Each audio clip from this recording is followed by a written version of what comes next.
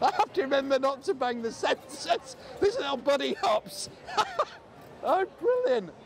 Okay, I'd forgotten just how. Oh, no.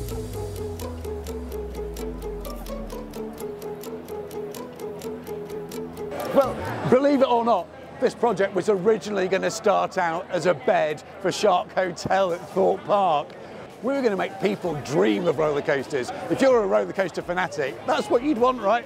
But it's when we started to get into the real science behind this that we really got inspired by what we're building here. And the question is, well, why replicate a roller coaster? Roller coasters are great. Well, actually, we're developing this into a motion simulator for wheelchair access. So imagine if you go to a theme park with somebody who's got wheelchair access needs. The person with wheelchair access will go on the motion simulator. The family will go on the big roller coaster. Everybody will have the same experience and leave the park being able to discuss the same thing. So it's all about accessibility, all about inclusion. So that's the work we're doing here, but that's only just the start of it.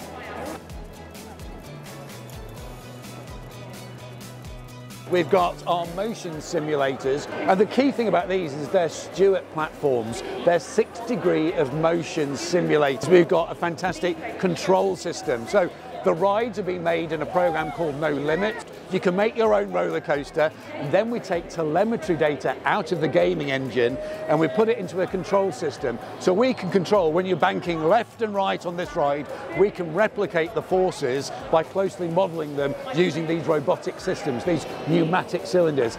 I've been on it, I love it. Just don't turn the intensity up to 10.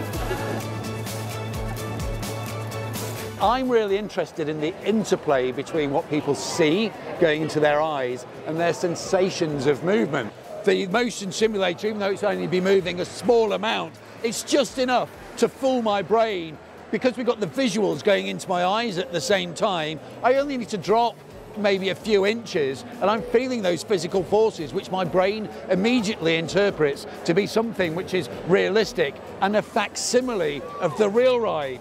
Now, if I'm able to create a real ride simulation that's giving me exactly the same levels of thrill, imagine then if I start to create even further virtual drops or more extreme loop-the-loops that go up miles into the air. I mean, we can do all this with a simulator. So the limitations are only the capacities of our own minds to imagine these things. We're conducting psychometric profiling tests, so we know the kind of riders you are going on here. We're also doing psychophysiological monitoring, so we're monitoring galvanic skin response, that's monitoring sensors across 2 fingers, gathering heart rate data, and we're going to compare people's experiences of a simulated ride to the real ride. We're hoping to find that the responses that somebody feels on a ride like this are going to be exactly the same as the ones that if she went on the real ride, she'd be screaming exactly the same way. So if we manage to validate that our simulator is exactly the same as a real ride, we know that we've got a winner. And the more we understand about how we can create these visual illusions and psychological tricks, the greater the value of thrilling experiences we can create.